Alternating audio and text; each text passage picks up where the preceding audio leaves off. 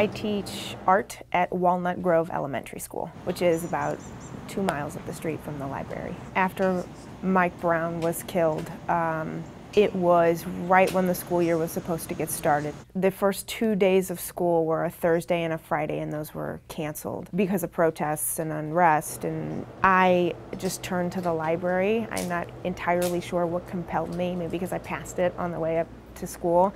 And so turned and went to the library, went into Scott's office. So we did school here. Teachers stepped up. They came to me and asked, could they do this? And I said, oh, of course. This is your second time here? This is not your second time. Yeah, you've been here more than twice. My grandchildren and were speaking to me about a situation that they have never, ever experienced in their life.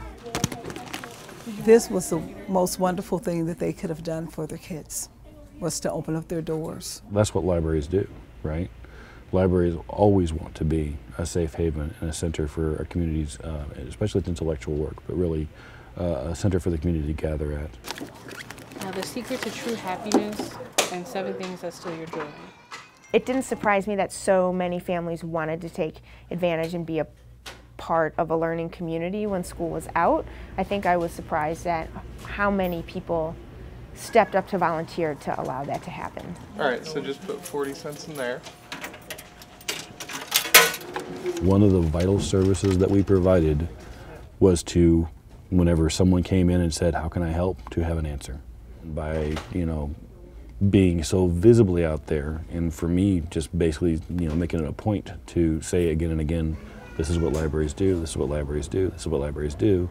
I think that it has affected people's idea of what a library is about. Not the reality necessarily, but the perception. I think people have remembered that libraries are important, vital institutions. I mean, who else does those things?